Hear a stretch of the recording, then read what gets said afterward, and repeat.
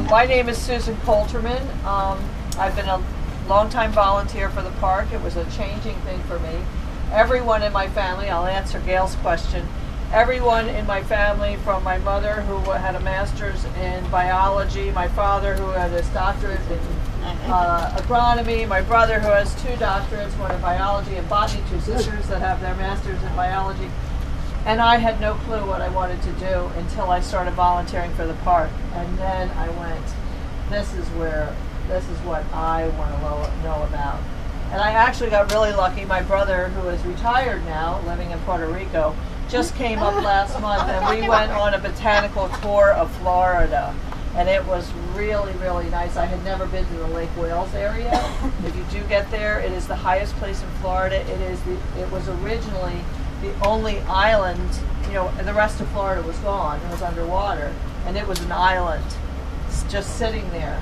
And I don't know if you guys know this. This is pretty interesting. I didn't know it until recently. All of Florida, aside from the Florida Keys, because we're so young, not millions of years old, just 250,000 years old.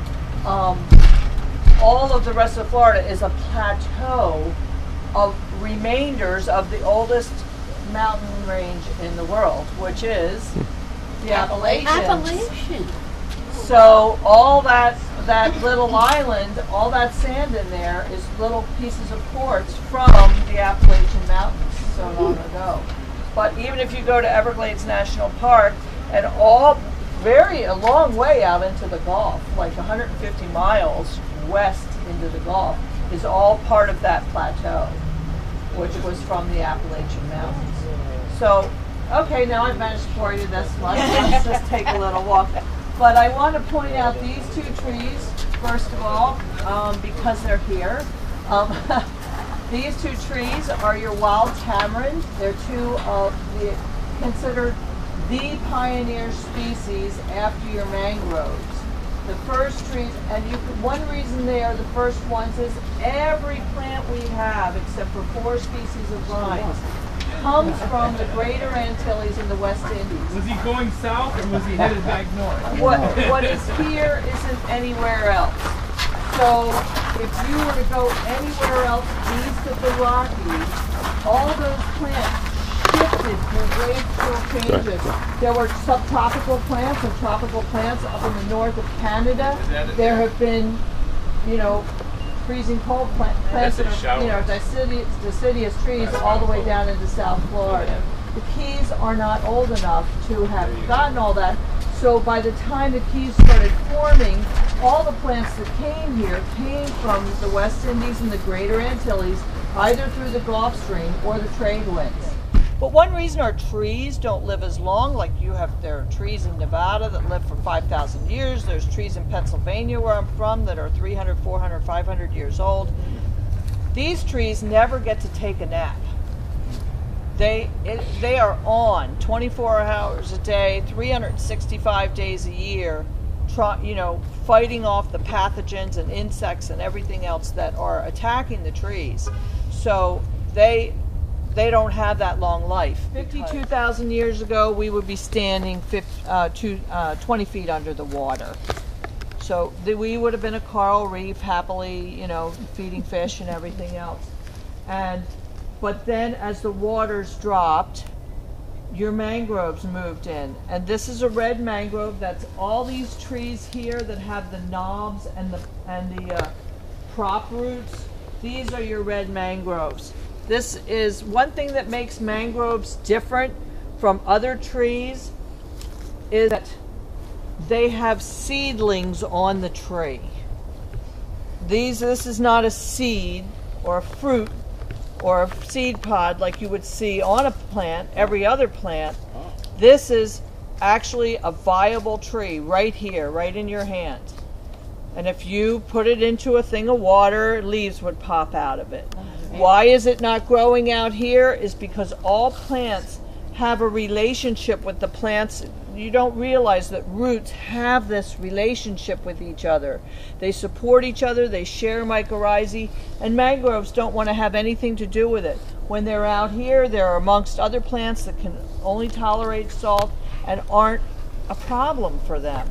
So that's why they live in the salt water. They could easily live on the ground, but other plants can too that they wouldn't have that great relationship with.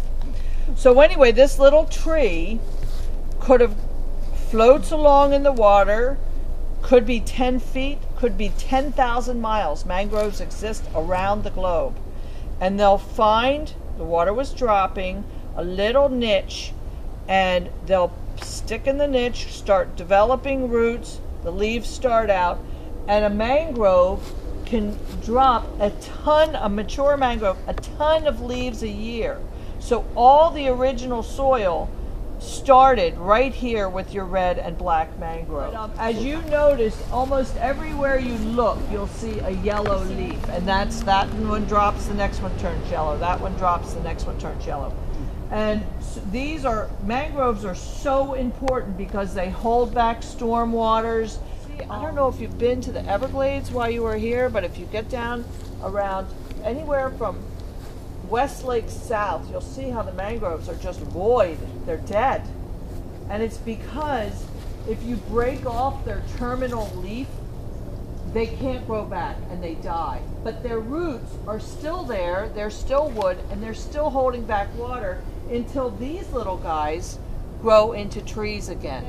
If you go to Long Key State Park, which is a lovely state park, it's kind of just got some really unusual plants in it.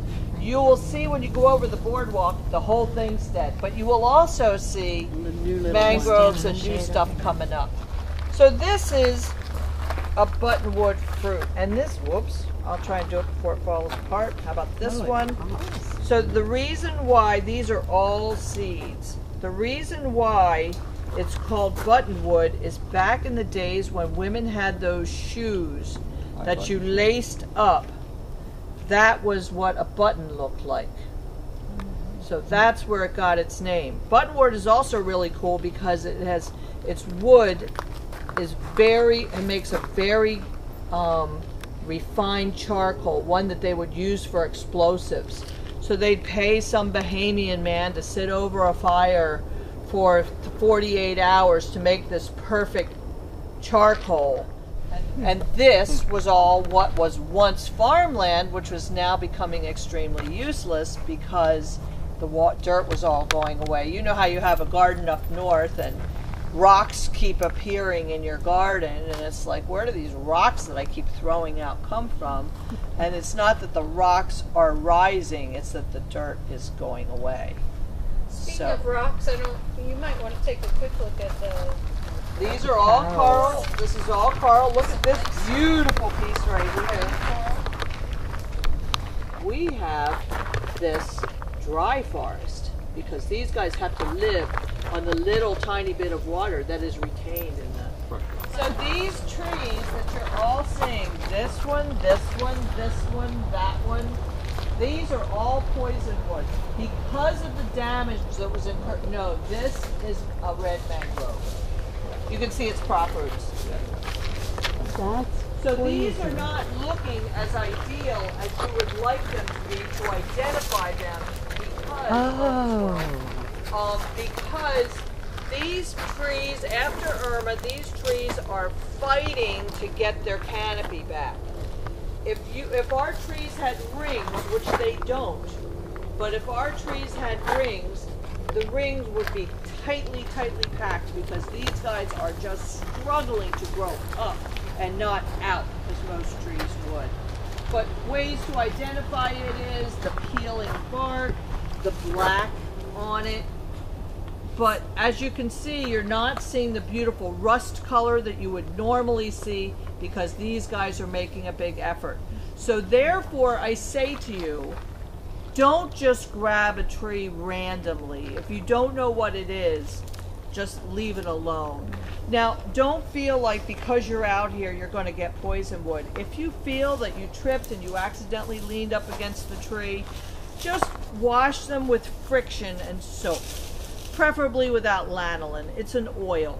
And it's that same oil, it's that same chemical, urushiol, that's in mango and pistachio, poison ivy, poison oak, poison sumac. It's all that same chemical. So, but they all are slightly different. Like I can peel a mango with no problem, but get fierce poison ivy. So there's, they're all just slightly different. To many people, this is one of the worst. So this right here is your Jamaican dogwood, which is considered the third of the 3 pioneer species I told you about. They also have papery seed pods, which fly through the air and came to here. But you can see how the leaves have a very matte finish. See how it's not shiny at all? Now you have, this is poisonwood. See the same thing, compound leaves, 3 to 7 leaflets. But if you notice the black spots on them, that's some of the sap, or often they don't have the black spots. What else do they have? See how their midrib and their outer margin is paler? That's how you can tell the difference. None of these have that. Pale yellow, yellowish midrib and margin. So don't touch her stick. The margin is the outer rim of the leaf.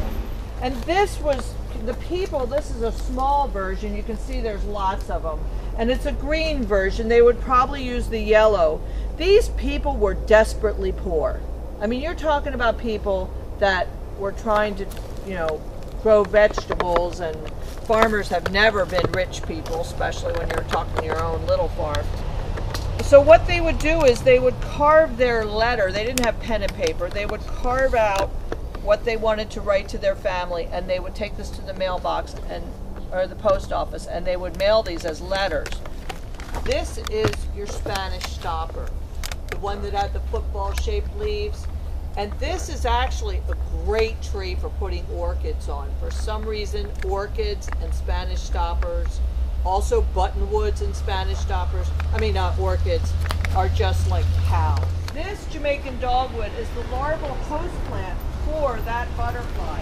And as you can see where this is folded over? They start with a little one like that, and then when they grow older, they get to a bigger one, and then they do this, and eventually, if you open it up, you'll find the big caterpillar, and then it goes on to become the butterfly. Now, people ask me, why do we keep poisonwood? Every island country has gotten rid of their poisonwood. What is the matter with us that we have these dangerous trees? And I say to them, because we have this fabulous bird. It's called a white-crowned pigeon. On the large side of pigeon, it's very dark gray to black, and it has like a white yarmulke on its head. And it is endangered because they fly back and forth from the Bahamas, and then in the Bahamas it's still legal to shoot them for sport. They don't even eat them. So poisonwood fruits in the summer when the white-crowned pigeons have their young. And the white-crowned pigeons, their fruit is very high in lipids, which is fat. And that's how they grow to be, on their own quickly. So that's why we keep our poisonwoods. When people say, well, I don't know whether I should put a poisonwood in your yard, don't put a poisonwood in your yard. There is plenty of conservation lands with plenty of poisonwood. Another thing that you can see about the blolly is there is a very lot of lichen on it. There's this. There's all these lichens are very common to see on a blolly. Now, if you were to see one of these by the highway, it would have no lichen on it because lichen cannot survive by pollution. I'm good. Thanks. So you know you're in a fresh area when you see lichen. Anything on any lichen exists on every, it's everywhere. It's in the coldest places, it's in the hottest places, it's in the lowest places, it's in the highest places. But it is not in New York City, Beijing, or LA. If you had been here 2.5 years ago, before Hurricane Irma, we would not be seeing the sky. We would be seeing leaves, and you know what I mean? It would be a whole nother ballgame. It was a bad storm. Well, Key West hardly got anything because they were on the good side. We were just on the bad side. I clocked winds lot of wind at 130 miles an hour. Wow. And lost a lot of trees in my yard. And as you can see, a lot here. And you're here in Keep. Yeah, 2 miles down the road, yes. So it makes it very convenient. This spectacular tree is different from every other tree because you can see this beautiful foliage. It has tasty fruit. I fight the birds for the fruit. This is black ironwood. This is the hardest wood in North America. So if you were to cut off this piece right here and drop it in the water, it would sink. The problem with this is if you try and shake it, you can barely move it. So in a storm where all these trees, the trunks are supporting each other, and then when the wind switches, they're supporting each other, this guy can't do that. So this is the tree that you see with the most broken branches because they broke because they couldn't move, they snapped. But you can see here what has happened during the storm, and you'll see it on many of the species of trees. See these little shoots that are coming out of the trunk? They did that so that they could photosynthesize, somehow fight their way back. And the ones that still have them on there are now having the problem of, because it hasn't really developed its canopy. The problem is the xylem and phloem on this tree are interrupted by these branches that come out the side. So it's sort of a two-phase thing. You hope they can develop the canopy so those branches, will fall off and it will be a healthy tree again. This tree is really fighting. And the problem with what's going on with this hammock is people don't realize the communication that goes on with trees. There is the things that the mycorrhizae and the fungi that relates with the tree that helps them along the way. Because there were trees that fell, the other trees are gone, where is those nice roots and that mycorrhizae that I had before? So this year alone, 2 years after the storm, we have lost 6 large trees in here that have fallen because look what we got here. That's a giant swallowtail. That's our largest butterfly. That's beautiful. And it is cousin to an endangered species that we have here that Neil and I hunt for every year for 3 months out of the year, from April to June, called the Shao swallowtail. Because of the storm, things benefit. Their larval host plant, which is very slow growing compared to everybody else, all of a sudden has light and has been shooting up all this new growth. And so this year we saw more than 4 times the amount of shouse we'd seen before that, 431. So it was pretty exciting for an endangered species, which when I first started doing them, 8 years ago, maybe 9 years ago, we never saw any for 3 years. None. So we are really gonna go for a stroll, I promise. But I had to point out these 2 important trees, your black mangrove and your Gumbo-limbo, because they are just so special. No, black ironwood. Ironwood. And then here, these are all Gumbo-limbos. Gumbo-limbo. That is poisonwood right there. That is poisonwood right there. So Gumbo-limbo has a unique distinction in the United States of being the only wood in North America, the only tree, that can photosynthesize through its bark. See the green under the red? When it drops all of its leaves in the wintertime, when it gets really dry, this thing is still creating sugars and converting carbon dioxide into oxygen just through their bark. It's pretty cool. It's also extremely lightweight. It is almost as lightweight as balsa wood, but it has a greater tensile strength. So they used to be able to they would carve it into, they say, carousel horses, I imagine tables, anything else that would, and it's very soft. If you were to pick up a piece of wood, you'd be expecting something heavy to go like this. Your hand automatically goes like this because it's so light. It is also in the Burseraceae family, which 2 other things in the Burseraceae family are frankincense and myrrh. So this is a perfect time around Christmas to introduce that, because that's what your wise men carried. I don't know if you know, frankincense was used as an incense, and myrrh was used in the embalming process. Well, I think it was the mummification process, actually.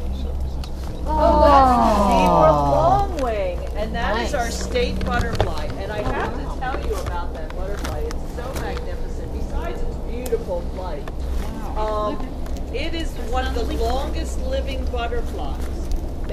There are two other butterflies that on occasion live longer, but these are actually living, flying, not sleeping the whole time. And the reason is they eat.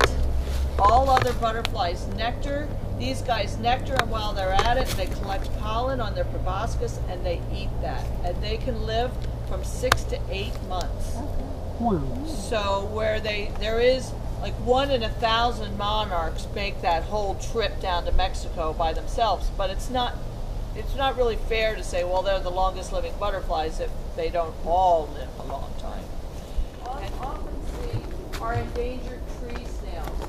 So if you see one, please point it out to everybody because they are rare and it is something you're seeing that other people would never get to see.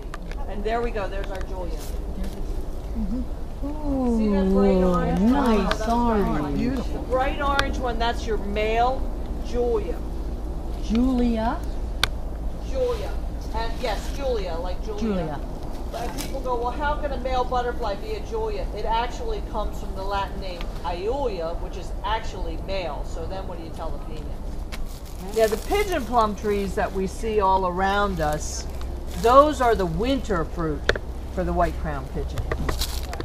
So these little trees, and you see them sort of all around here, and if you really shake them right, anyway, this is white stopper. Remember I told you about the Spanish stopper that had football-shaped leaves? White stopper and Spanish stopper in the same family. What is the largest killer of people in third world countries? Dysentery, dehydration from dysentery. They're called stoppers because they'd make a bark tea out of it, and it would act like an old-time Imodium Stops AD. diarrhea. Yeah. We have a lot of really valuable woods for tool making. Our lignum vita, for example, was used in shipbuilding. And I know the reason on that one is because it exudes a resin So it's that naturally. is self-lubricating, so it stays fresh. So that's our lignum vita. They used it in shipbuilding a lot.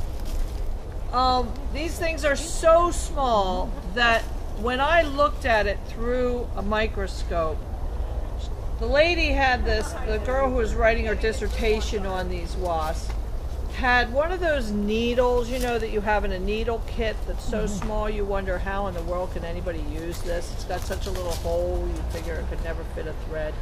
She had one of those needles underneath that microscope, and it looked like this. And those wasps were minuscule underneath of that. So they're really tiny, and they're full of vitamins and minerals. So don't feel like Protein. you're eating something big. So are you saying when I eat a fig Newton, Susan, that I might be eating wasps? You're not might be eating wasps. You are eating wasps. Well, most anything. In the mammal world, men are, sorry to tell you this, males are the alpha species, whereas in the insect, generally, in the insect world, it is quite the reverse. Praying mantis, wife biting off her husband's head, spiders eating their males. Well, the female wasp, the reason why the wasps are so important is every other one of these plants has an exterior flower. Figs have an interior flower, so your bees and your butterflies can't pollinate it. So the flower's inside, the males go in, the female comes in, does her business, Wait, takes that off. looks dirty. Oh, sorry. There's no kids here. So anyway, she takes off, and those wasps eventually, you know, they do their pollination. Don't worry, those seeds you're crunching on are not wasps. Oh, they those are are the wasps. seeds. Those are the pollinated, now become fruit, inside the fruit. But I thought that's just a little interesting thing. What's really interesting is there's over 180 varieties of ficus throughout the world. They all have their own, each one has their own Flower fruit. no, their own wasp. Oh. So if that wasp were to get some kind of pathogen or disease and die off, that Gosh. tree would go away. It would never. And if this in the reverse is true, if the tree were to go away, the wasp. So this is another part of the circle of life. You know, the reason why people don't see something small and think it's not important, every little thing is. And when you think, I don't know if I want to eat wasps inside of figs, well, let me tell you what, probably every fruit, vegetable thing you are eating has some little thing that we just can't see that's in there having its own little plant. They're little Lilliputians in our papaya too. And there you can see that one's a little bit smaller. They get up to about this big, but in the winter time they start getting smaller and smaller. You know, they emerge smaller and smaller. And her husband's probably about this big. So anyway, so these guys asked in return for giving them the property at a very low price that we keep a historical example of the farming that was done. The plants that are here are obviously plants that don't need soil. They need a very nutrient poor. So they're mainly mangoes and key lime trees. Key lime trees like it, the more brutal than ever. In fact, and this is a fact, if your key lime isn't producing, they tell you, go beat it up with a broom. It likes it. So you can tell we haven't had rain for a while. This is a very, would be a disturbed area plant, and it wasn't here before Irma. It is now because it has all this sunlight. This is called a potato tree. It is in the nightshade family. So that's a Serranus blue. And they're easy to identify because they fly right on the ground. That's They're it gray right on the there. undersides, Stop. but when they fly, you can see the top side of their wing is a beautiful blue. We got a silver-banded hair streak. It's a very rare butterfly. Now he's right there. Same way. They're beautiful lime green. Oh yeah. He's over now from the far. They're Yes. beautiful lime But he has a green. little And you guys are seeing a butterfly that is really, really rare. One reason they are doing so well here in Pennekamp this year is after the hurricane, the balloon vine, your vines are coming out into the sun. So he's flying around, and I think there's more than one. Okay, the balloon vine is called Cardiospermum corindum. Cardio meaning heart. The white heart shape. And this is what your silver-banded hair streak is eating, is that seed. Wow, Susan, you're amazing. You brought us to see endangered species. You saw your snails, you saw your imperiled butterfly, which doesn't live anywhere else. So we were actually very concerned about the silver-banded hair streak because we hadn't seen it for 3 years. This is the #1 place to see it, is at John Pennekamp. It hasn't been seen anywhere in Key Largo for 3 years until about 2 months ago.